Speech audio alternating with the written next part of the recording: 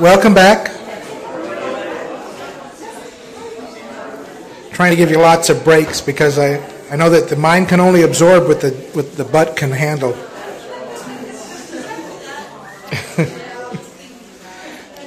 Or what did she say? What your butt can tolerate.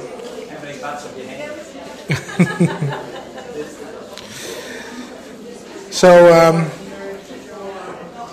at this point, we looked at step 2. Came to believe that a power greater than ourselves could restore us to sanity. Right? That would be tied into just being willing to believe that there's something other than ourselves. Right? Because obviously, if I'm not willing to believe that there's something other than ourselves can do it, and that I'm thinking I can do it myself, right? Then I'm not clear on what my insanity is, right? Because if I'm not clear that I can't do anything about the insanity, then I don't see the insanity in step 1, right? So again, I said it before, and I think it's important, is that the experience of step 1 has to be great enough to move me into step 2 with sufficient hopelessness that I really know that I need more power than what I have, right? Which goes a long way of opening me up to this idea of God. But so far, it hasn't necessarily, we haven't even made any kind of decisions on this thing yet, right? It's just encouraged me to look at my own power and my own need. So now it brings us to the beginning of step 3, which I look at from page 58 and how it works.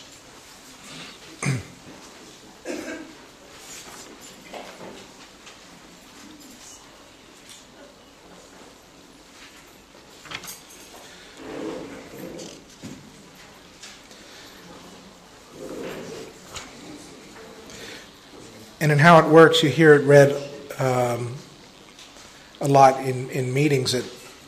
I don't know if they do it here, but in LA they do. They do it here? Yes. Yeah. There is some twist to it, though, from the original manuscript. And I'm going to try to remember what some of those are. I actually don't have it in this book. This book actually doesn't have any notes. So, did I drop something? Oh, okay. I thought it was mine. In the original manuscript, it said, "Never have we seen a person fail who has thoroughly followed these directions. Those who do not recover are people who cannot or will not completely give themselves to this simple program. Usually men and women who are constitutionally incapable of being honest with themselves." So I see, from what I saw to this point, that I've been constitutionally incapable of being honest with myself about a lot of things. About the idea of my power, thinking that I was going to be able to make some... Pardon me? I'll wing it. Thanks, though. I've been unable to see that I needed more power, right? I always thought that the power had to come from something happening in me, that eventually I would keep myself sober. But that just never happened. I was unable to be honest about the idea of my need for God. Right? There are such unfortunates. They're not at fault. They seem to have been born that way. They are naturally incapable of grasping and developing a way of life which demands rigorous honesty. Right? And I could see that I was naturally incapable of grasping a way of life that demanded rigorous honesty. Right? It says my chances are less than average. Now that statement could give you hope, because it doesn't say you have no chance here. It just says that your chances are less than average. There are those too who suffer from grave emotional and mental disorders. Right? Do I suffer from grave emotional and mental disorders? Right. Oh, okay, thanks. Okay, everybody wants me to read the original copy, so here it is. I'll start again. Oh no, I'll just pick up where we left off. That incapable of grasping the developing way of life which demands rigorous honesty. There are those too who suffer from grave emotional mental disorders, but many of them do recover if they have the capacity to be honest. Do I have the capacity to be honest with myself? Right?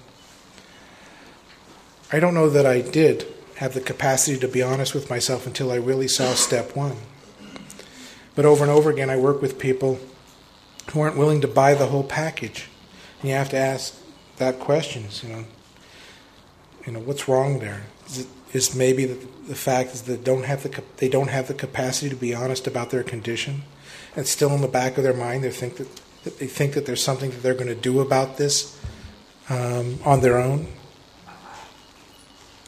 Where stories disclose in a general way what we used to be like, what happened, and what we're like now. If you have decided that you want what we have and are willing to go to any length to get it, then you are ready to follow directions. Right? What I ask here is, have you decided that you want what we have? And are you willing to go to any length to get this?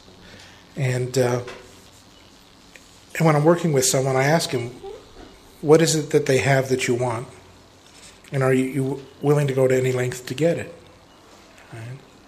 And basically what I believe that they have is they have a way of life conducive to staying sober.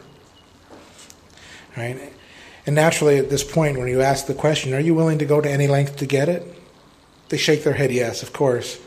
I say, okay, initial that paragraph. Because we might have to come back to it. It says that some of these you may balk. You may think you can find an easier, softer way. We doubt if you can. With all the earnestness of our command, we beg of you to be fearless and thorough from the very start. Some of us have tried to hold on to our old ideas, and the result was nil until we let go absolutely.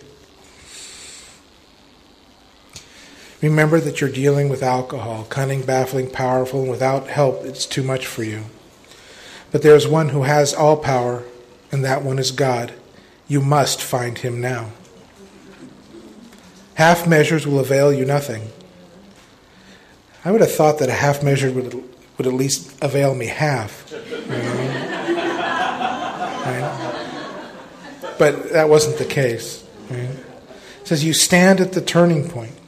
Throw yourself under his protection and care with complete abandon. Now we think you can take it. Here are the steps we took, which are suggested as a program of recovery. Right?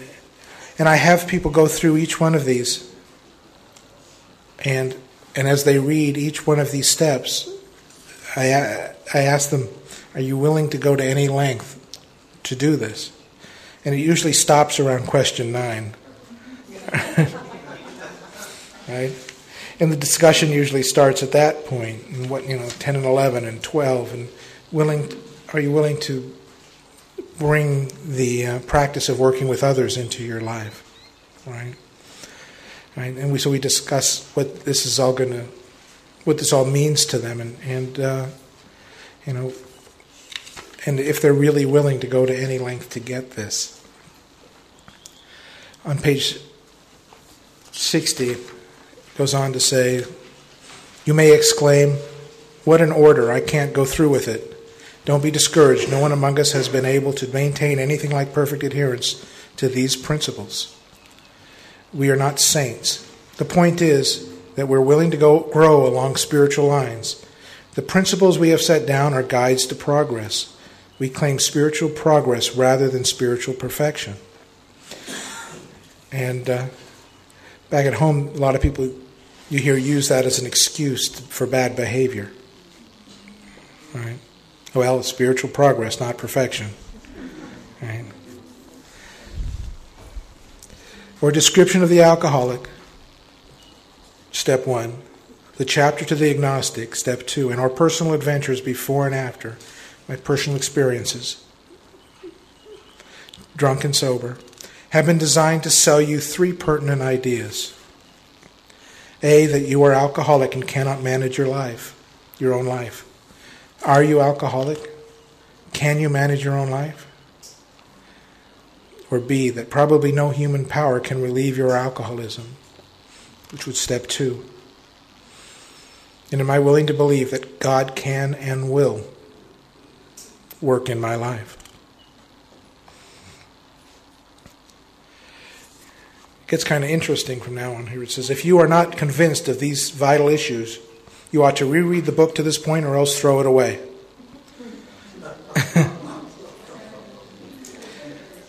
If you are convinced, you're now at step 3, which is that you make a decision to turn your will and your life over to God as you understand Him. Just what do we mean by that, and just what do we do? So here, from now on, it's going to start telling us where each step is. Right? And it's also, on page 62, it's going to tell us exactly what do they mean by that, and just what do we do. Right? And it talks about now that there's a first requirement. And a lot of people don't realize that there is even a requirement before taking the first step.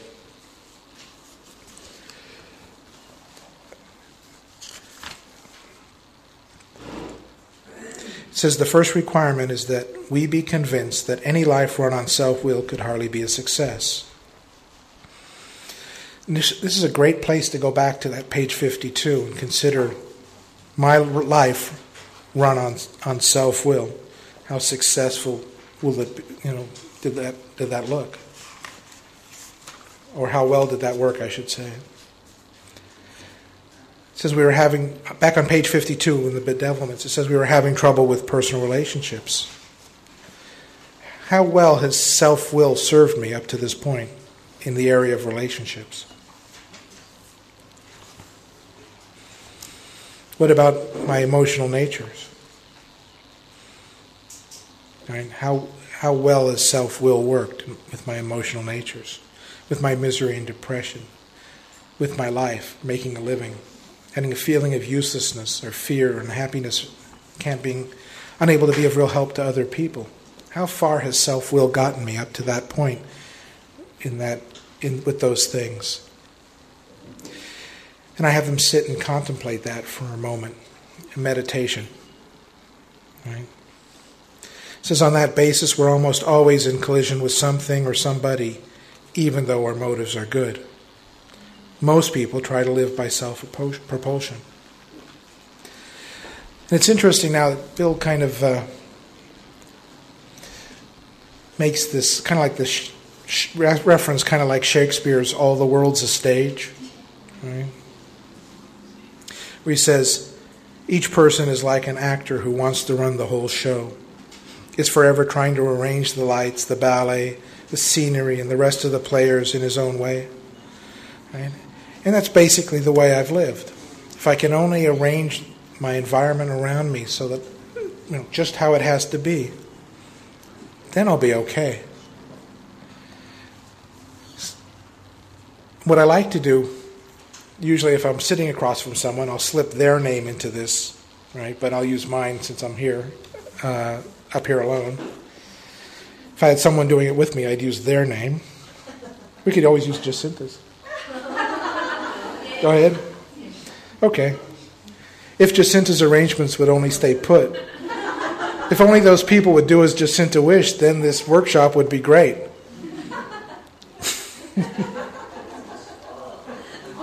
Everybody, including Jacinta, would be pleased. Life would be wonderful. Right? So if Dan's arrangements would only stay put, if only those people at his home group would do as he wished, then the meeting would be good. Everybody, including Dan, would be pleased. Right? If only Dan's arrangements in his relationship would have stayed put, if only she would have done what Dan wished, then the marriage would have worked. Never mind.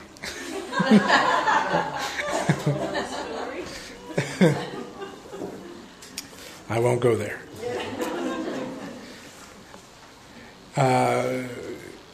If only Dan's arrangements at work would only stay put, if only those people at work would do what I wished, then work would be so much easier. Everybody, including me, would have been pleased. Right? So I'm here in the world thinking that if only these people would just do what they're supposed to do and what I need them to do, then it would be okay. And we all will be happy if you just do what I need you to do. Right? In trying to make these arrangements, Dan can sometimes be quite virtuous. Can be kind, considerate, patient, generous, even modest and self-sacrificing. Right? That's me. On the other hand, he may be mean, egotistical, selfish, and dishonest. But as with most humans, he's more likely to have varied traits. Right? I will be nice as long as I think it's going to get me something that I need to be okay. Right? But when I'm in the world playing God, I am attached to the way things happen around me because this is my life. Right? And if you're not doing what you're supposed to be doing, you're going to ruin it all. Right?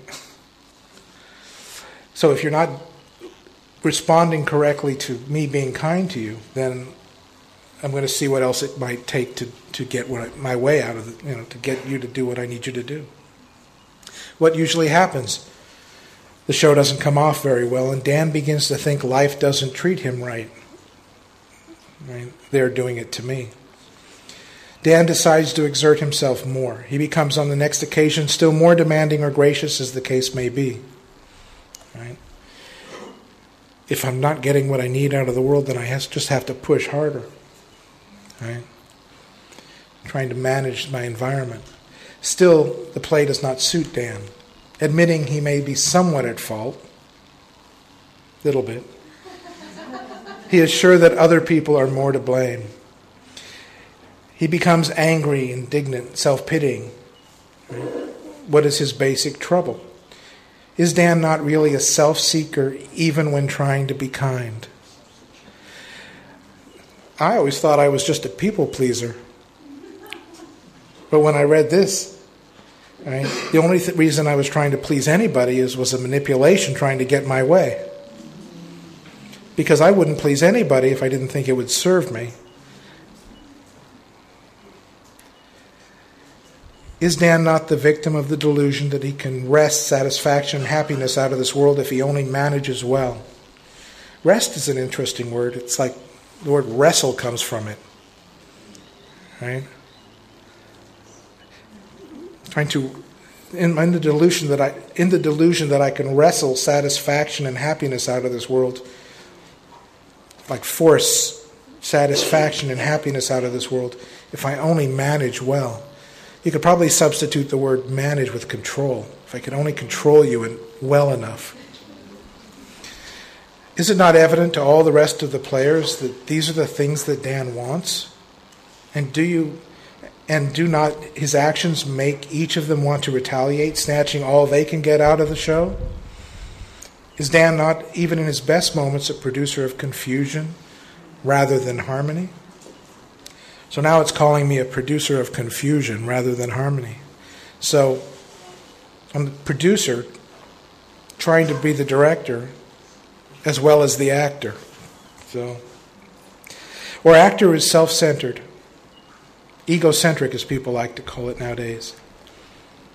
Now self-centered doesn't necessarily mean that I think too much of myself, nor does it mean that I think too little of myself. What it means is all I'm thinking about is myself. Right? You're only laughing because you could relate.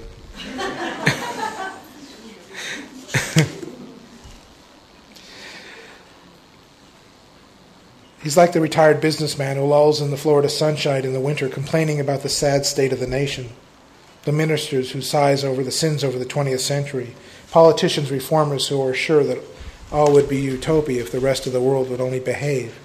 The outlaw safecracker who thinks society has wronged him and the alcoholic who's lost all and is locked up. Or the AA member who's complaining about the state of the meeting and not doing anything about it. Right? Whatever our protestations, are not most of our concerns with ourselves or resentments and or self-pity? Right? Isn't that most of our concerns? Selfishness and self-centeredness that we think is the root of our troubles. Right? This whole paragraph has to be proven in the fourth step. Otherwise, a lot of the other stuff that's going to follow in the instructions is not going to fall into place. Because what I'm going to see is my selfish, self-centered, false notions all through my third column of the inventory. My thinking being the root of my troubles. Right? And how it's driven by 100 forms of fear, self-delusion, self-seeking, and self-pity. Right? And I'll see that in the fourth step. How my self-centered thinking is powered or driven by 100 forms of fear, self-delusion, self-seeking, and self-pity. Right?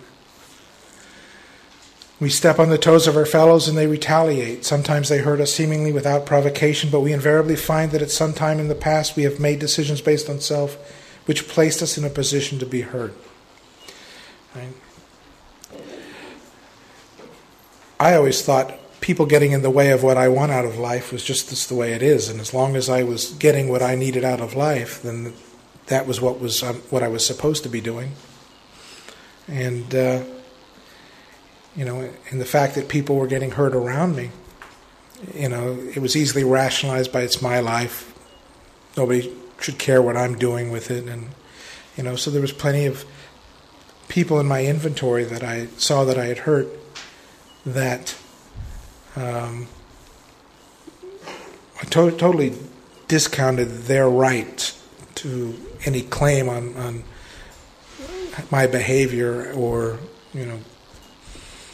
that if I was getting what I needed out of life, they should just understand that that's the way life is. Right? So this becomes a really powerful paragraph, because when I really see what it's saying here, I can actually read it backwards. Right? Because I have deep-seated fears that set up these delusions in my mind. I'm up at the third line down now. I have deep-seated fears that set up these ideas in my mind. Right? And out of these delusions, these lies I tell myself, comes an attitude of self-pity and self-seeking actions. Right? And those things drive the thinking in the third column. Right? And we'll look at that a little later when we look at the inventories. But one of the biggest problems that I had is obviously that you guys just didn't get the script right. Right? If you guys would only learn how to behave or what Dan needs, then I'd be okay. Right?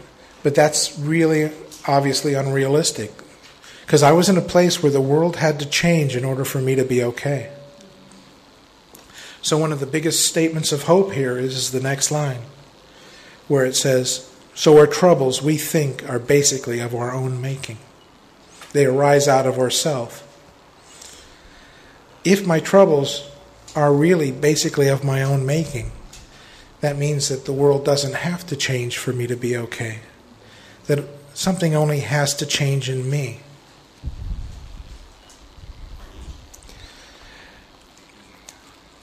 It says, and the alcoholic is an extreme example, not just an example, but an extreme example of self-will run riot, though he usually doesn't think so. Right? Which was certainly the case for me. Above everything, we alcoholics must be rid of this selfishness. We must, or it kills us. Right? And God makes that possible. And there often seems no way of entirely getting rid of self without His aid. Many of us had moral and philosophical convictions galore, but we couldn't live up to them even though we would have liked to. Right? We looked at that over on page 45. I couldn't live up to my own set of morals. Couldn't develop the way of life, the philosophy of life that I thought I needed to be okay. Right? Neither could we reduce our self-centeredness much by wishing or trying on our own power. It says we had to have God's help. If you get to this point and you don't believe that you need God's help, whatever, again, I'm not telling you what God is. If you don't believe you need this power in your life, right, then the problem isn't here. The problem isn't in the third step. If I don't believe I need God's help here, then I don't believe, obviously, what the second step says, that I needed a power greater than myself to restore me to sanity. Right? And if I don't believe that, then I'm not getting the first step. Right? If I don't need a power greater than myself to restore me to sanity, then the only thing left to manage my life and keep me sober is me. Right? And that didn't work. So I told you over another page that it's going to tell me exactly how this program works and why this program works. Yet, when people get to the chapter on how it works, some people will say, "Well, we don't know how it works, or why it works. It just works, right?" Well, it's going to be pretty simple here because it's going to tell you exactly how this program works and why it works. Now, they're going to be talking about the third step here. And the third step, let me back up. The third step prayer is not the decision. It is an affirmation of a decision. Saying the third step does not necessarily mean that you have to have this profound understanding of what that power is or what it means to you yet. It's just a decision to move towards that understanding, and that will develop through your own work, right, on what that means to you. But ultimately, this decision is to move towards accessing power. Right? There's a lot of different stories that I've heard. You've probably got your own out here in Australia, but there's ones like there's 3 frogs on a lily pad, and one decides to jump off and swim away. How many's left on the lily pad? There's 3. One just made the decision to jump off, but didn't. All right. I also heard 2 crows on a fence. One decides to fly away. Right? How many's left on the fence? It's still 2. Right? It's just a decision. But it's a decision based on my life, on the truth of what I've seen to this point. I'm making this decision based on my realization of need for power in my life. Right? Without more power, none of those things on page 52 will change. Right? Without more power, right, then what is going to be entering into my life that's going to change the truth about step 1? Right? The unmanageability of my spirit, the obsessions of my mind. Right? So the third step decision is right here in this next paragraph on the bottom of 62. Before we even get to the prayer. And here's where it's going to talk about how this program works and why this program works. And it starts off with, this is the how and the why of it. And here's how it works. It says, first of all, we had to quit playing God. That's how it works. It's a little too simple, right? Not so. It's not that simple, is it? Right? It's a little statement, but it's not that simple. Right? We had to quit playing God. That's how this program works. And why that works? Because playing God didn't work. Right? So here's where it's going to start talking about the decision. Next, we decided that hereafter in this drama of life, God was going to be our director. He is the principal. We are his children. We are his agents. He is the father. We are his children. So they're talking about 3 relationships.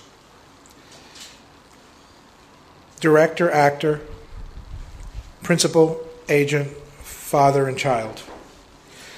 And those are 3 aspects of one relationship. right? And you can really simplify the third step decision here, all right? Simply by turning those statements into questions. First one that I'm going to pose to you guys is about the actor and about the director and the actor. And these are in that. I see some people picking up the Big Book Awakening. These questions are in there. So if you didn't want to write them all down.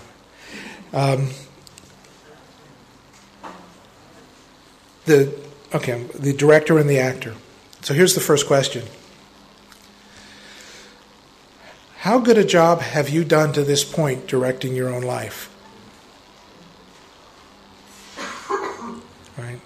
When I consider that, I see that I certainly tried to direct life all around me, but was never able to really stay sober or even get the way of life that I thought I needed to be okay.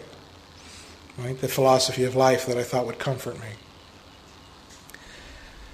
Right? So the decision here is kind of simple. Right? Hereafter in this drama of life, I'm just going to be the actor and God will be the director. You hear people in meetings say, I did the third step and took it back, did the third step and took it back. Do they do that here? Yeah? What would you want to take back about the question of how well a job you've done about directing your life? Is there anything to take back? There's nothing to take back here. You either did a good job or you didn't do a good job. Right? Nothing to take back. Here I'm making the decision that something else will direct my life.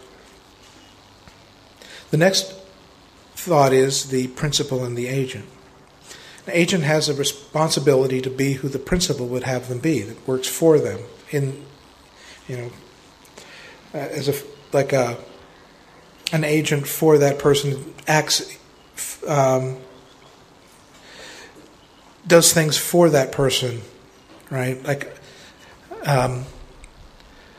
I'm a real estate agent, right? And in Los Angeles, and back there, the person that hires me is my principal, and I act as a representative for that person. I have a fiduciary responsibility to represent that person and be for that person who they would want me to be, right?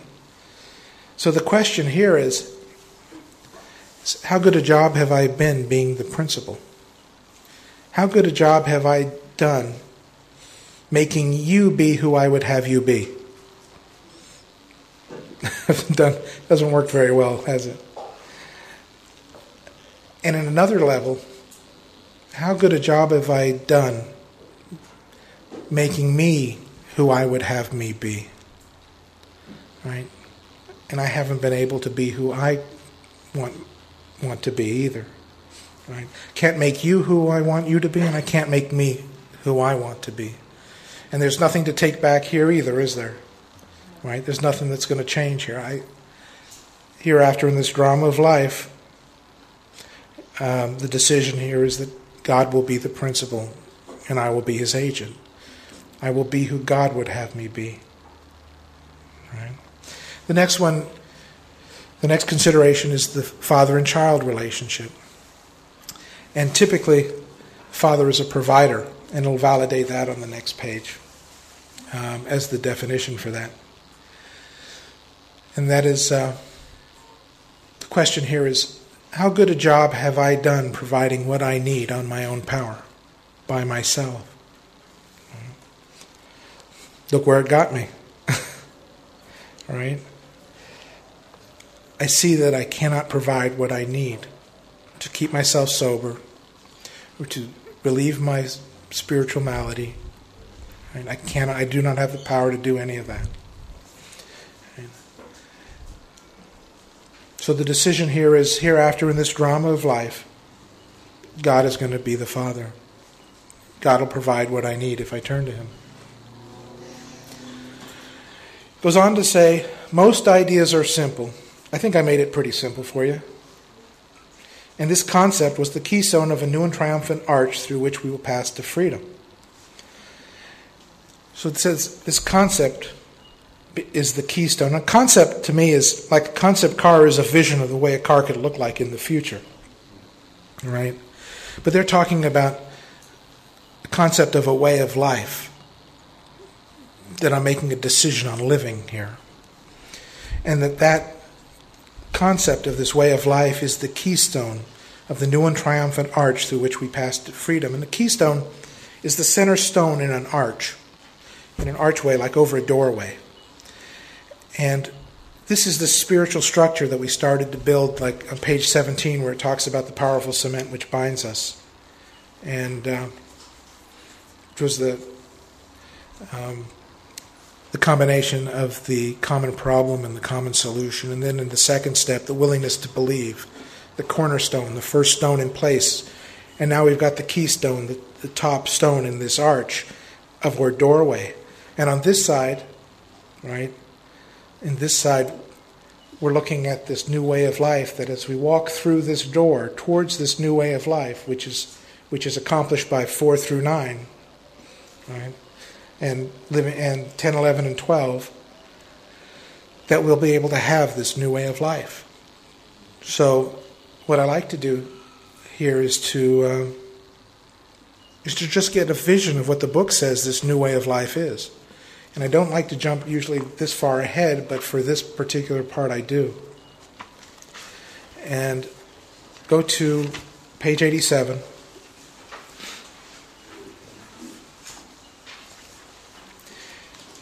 Last indented paragraph.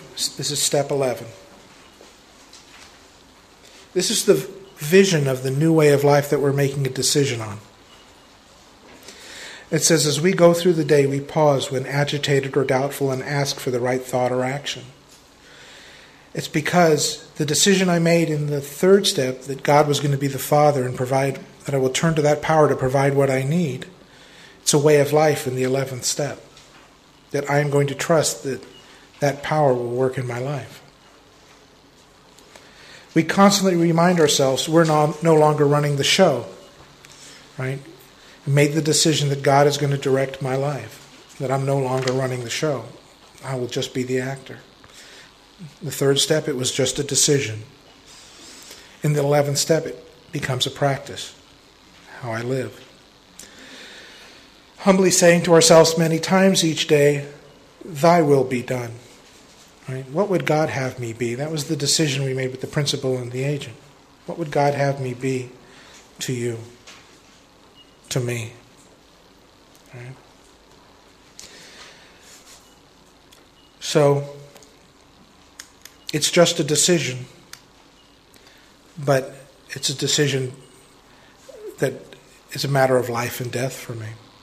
Because if I'm clear on step 1, right, I have to see that I need to move towards a source of power, and that it's not okay to stay powerless. Right? Towards a way of life where I've learned how to access power and saw that it can work. Right?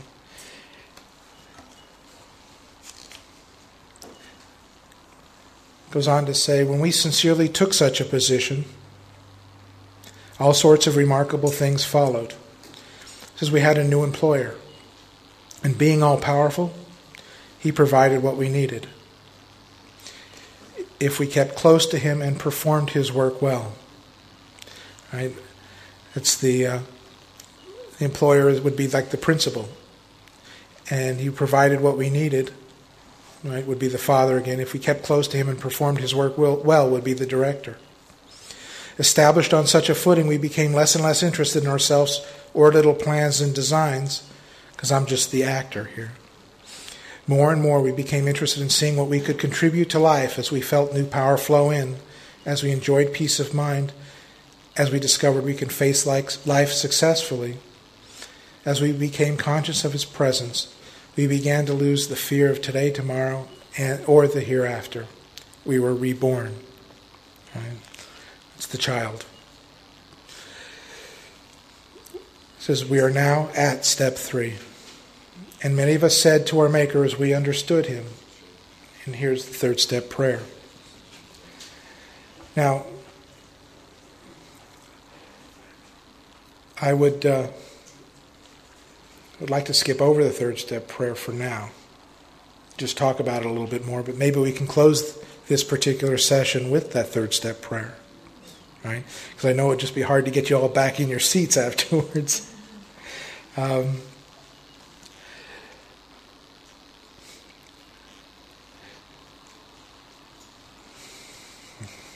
It says we thought well before taking this step, making sure we were ready, that we could at last abandon ourselves utterly to Him. What I usually do when I'm working with someone, I'll read that decision, the paragraph on the decision on the third step, and I send them home to consider what this means to them, to consider those relationships, actor, director and actor, the father and the child, and the principal and the agent. What it would mean to continue to try to be the director in your life, the principal, the father. Right? What it would mean to continue to depend on yourself to direct your life, to provide what you need on your own power, to try to continue to make other people be who you would have them be. And then on the flip side, what would it look like for you to take the other role, right? And I ask them to consider that through the week, so that when we get back to this, and I look at that question, I can say, have you thought well before taking this step? Have you made sure you're ready to do this? Can you at last abandon yourself utterly to Him? And the way I abandon myself utterly to this power is simply by completing the rest of the steps, right? Completing 4 through 12. Continue to work with others, right? It says we found it very desirable to take the spiritual step with an understanding person, such as our wife, best friend, or spiritual advisor, but it is better to meet God alone than with one who might misunderstand. Remember when they wrote this book, it went out before there was a lot of meetings. A lot of people just had a book and nobody else around them doing this. They just read the book and they had to look around for someone to do a third step prayer with. The wording was, of course, quite optional so long as we expressed the idea, voicing it without reservation. If you have a problem with the prayer, I've known people to make up their own prayers, but I didn't necessarily feel that I needed to. Nor do I necessarily feel that someone who's new to the process needs to worry about that. But certainly after you've done it 3, 4, 5 times, right, maybe you can come up with your own third step prayer. It says, this was only a beginning, though, if honestly and humbly made. An effect sometimes a very great one was felt at once. So, if the prayer was honestly and humbly made, right? Because you get moved through the rest of the steps if it's honestly and humbly made, right? Doesn't mean you might not stop, but you have to. But sometimes you have to just refocus on why you're doing it, right? But if it's honestly and humbly made, then you know why you need that power and why you need to continue, right? So,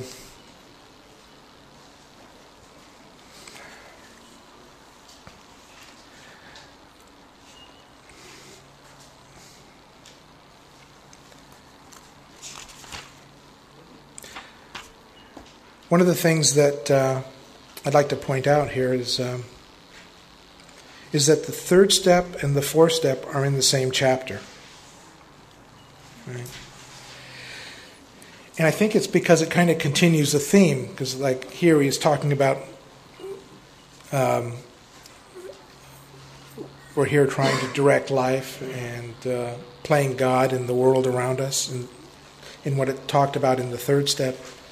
And now we're going to write a script on what that exactly looked like in our life. How we've wrote scripts for other people and how we've expected you to live a certain way or be a certain way to me, and you're just not following the script well enough. Right? It says at the bottom of 63, next we launched out in a course of vigorous action. look at the words they used: launched, vigorous, right? Obviously, they kind of encouraging us to like really just jump into it, right? There's another story actually about that I heard from a guy in Denver. Kind of goes along with that other frog story. It's a little more complicated. There was 3 frogs on a lily pad. One decided to jump off the lily pad, but didn't. I'm sorry, I already messed it up. All three of them decided to jump off the lily pad. 2 of them jumped off the lily pad and 1 stayed. The one that stayed turned yellow and then drank. All right. Making the decision to do this stuff and then not doing anything, right, is dangerous. Right. So next, we launched out in a course of vigorous action because we don't want to turn yellow and drink. The first step of which is a personal house cleaning, which many of us had never attempted.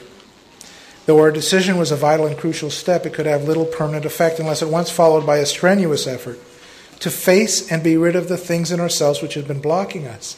That's why we write inventory. Not to work on myself, but to face and be rid of the things in myself that have been blocking us. All right?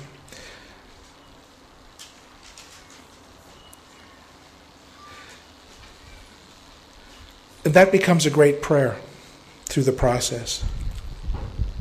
While I'm writing, the prayer that I incorporate into along with the 4th step work is, God, please help me face and be rid of the things that are blocking me from you, other people, and myself.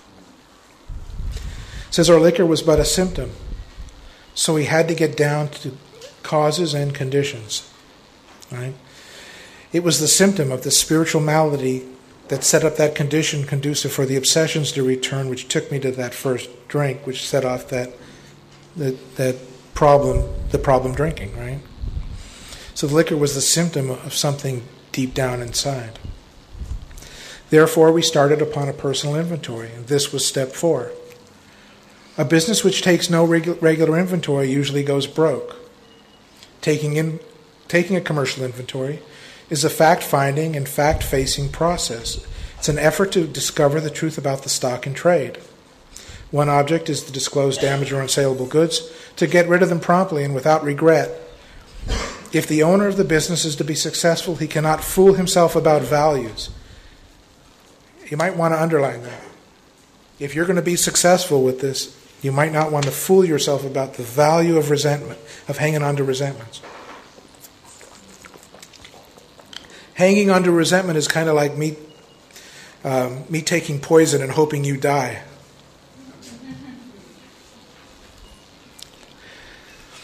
It calls this a fact-finding, fact-facing process. Right? Early on, I was in the clothing industry, and while I was still a teenager. I was going to say while I was still going to school, but that was not true, because I had stopped going to school early on, after I started drinking. When I was a teenager, I was doing these, I don't know what you'd call them here. They have swap meets or flea markets? Yeah, they have that here? Okay. And I was buying clothes downtown, and I was selling men's shirts at these swap meets, and picking them up in various places, but mainly from this one place that was family owned.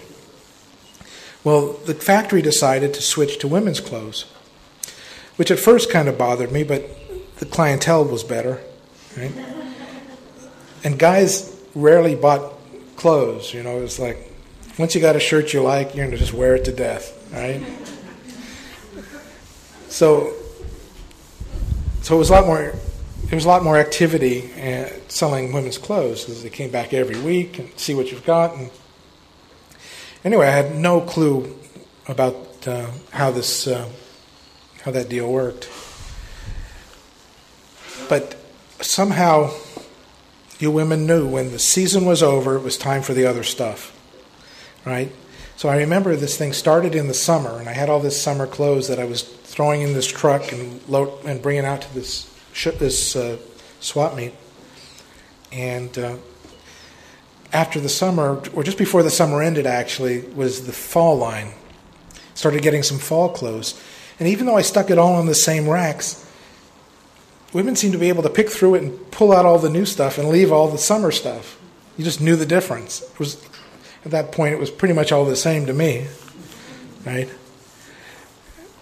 And then the Christmas line would come out. Now I had the summer line, the fall line, and the Christmas line, and somehow you guys knew exactly what the Christmas line was supposed to look like and left the fall stuff, right?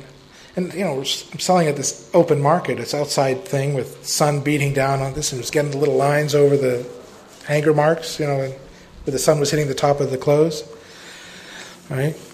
And then there was spring. Now I had the summer stuff, the fall stuff, the Christmas stuff, and the spring stuff. And you still picked out the spring stuff, right? And I said, okay, well, we're coming up on summer. The summer stuff will go, right? So the summer line started coming in. I was making a lot more money with ladies' clothes than men's clothes, so I pretty much stuck with it. But I needed to get a bigger truck because now I had the summer stuff, the fall stuff, the Christmas stuff, the spring stuff, now the new summer stuff. Oh, and the Christmas stuff is somewhere in between there. Anyway. And now I needed a bigger truck because I'm lugging all this stuff around in this truck. And we do that with our heads. We have all this stuff from the past that we're hanging on to. A lot of it from childhood, right? The things that we need to hang on to validate my behavior today. Why it's okay. If you went through what I went through, then you would be like this too, right? And I could put the blame on all of that stuff for why I am who I am or why this is the way it is. Right? And my head started to look a lot like this truck when I started to understand this. Right? Just full of stuff that I was fooling myself about the value of hanging on to it. Right? I mean, with that stuff, it was easy. You drop the price and it goes. Right? It didn't matter that it was last summer's stuff. If it was 2 for $5, right? You know, right? But that started to clear all this mess out. But we're going to start to try to do the same thing with what we're carrying around in our heads. Start to look at this stuff and stop fooling ourselves about the value of carrying this stuff around, because these resentments, these things that bother us, cut us off, right? They block us from this place that we're looking towards connecting with. This strenuous effort to face and be rid of the things in ourselves which have been blocking us. Right? So we did. Here it goes on to say we did exactly the same thing with our lives. We took stock honestly. First, we searched out the flaws in our makeup which caused our failure. Being convinced that self manifested in various ways was what had defeated us, we considered its common manifestations. Right? And the common manifestations of self are selfishness, self-seeking, dishonesty, fear, and the way we treat people in relationships. We'll see that through the 4th column and in the sex inventory, the conduct inventory. Goes on to say resentment is the number one offender. It destroys more alcoholics than anything else. Right? Resentment destroys more alcoholics than anything else, even alcohol. Right? From resentment stem all forms of spiritual disease. Now it's going to validate what I talked about in the first step. For we have not only been mentally and physically ill, we have been spiritually sick. And when the spiritual malady is overcome, we straighten out mentally and physically.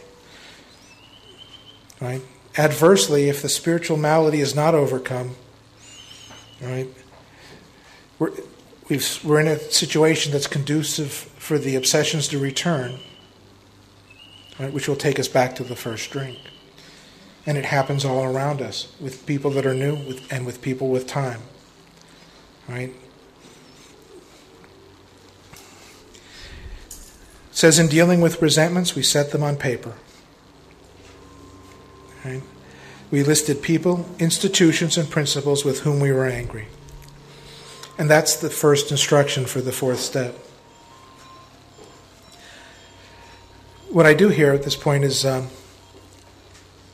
I stop at this point and send the person I'm working with home, and I say, come back next week with the first column. Just list the people, institutions, and principles with whom you're angry. Right? A lot of people get hung up on the idea of principles. Right? And I look at principles as those deep-seated ideas that block me from being who I want to, from doing the things I want to do or being who I want to be. Right? Some people, look at it differently, but there's, I look at the principles though as just the ideas that I have that stop me from being who I want to be. Like, principle is that I'm never going to be a good enough artist, so why bother? Right? Or relationships never work, so why bother? Right? Or relationships can never work.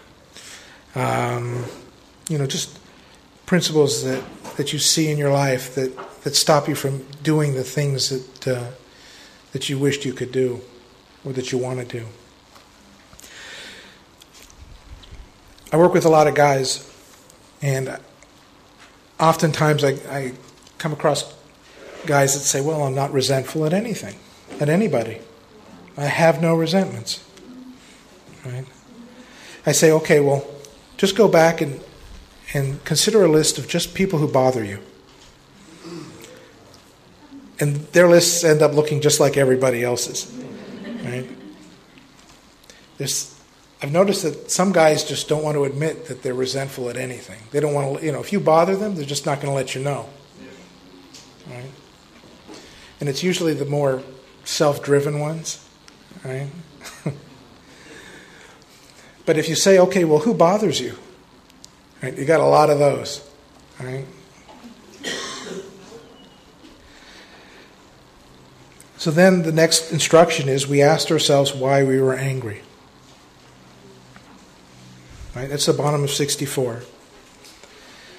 I say, okay, go home.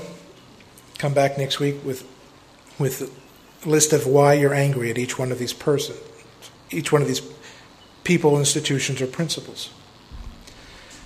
And I tell them to take the first name off the list and put 1, then their name, and then A, B, C, D for each reason, for each cause of the resentment. Did you say you put yourself up on top of column 1? No, I put the first name on the list onto the paper and write 1, then the person's name, and then A, B, and C, D for each cause of the resentment. Why not yourself? Why not myself? You could do that if you want. Right? I wouldn't put it first. Unless you could, but I wouldn't. I don't think it matters whether it's first or last. It doesn't necessarily matter, but the point is to keep the causes brief. Right? The only reason for writing a lot in this column, or in this section, is to validate your hanging on to the resentment. Right?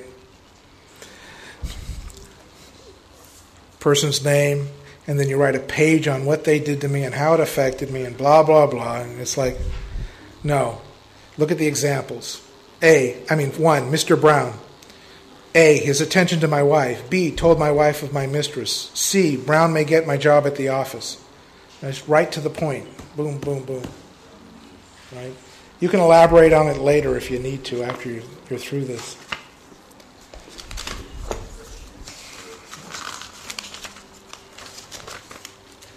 So,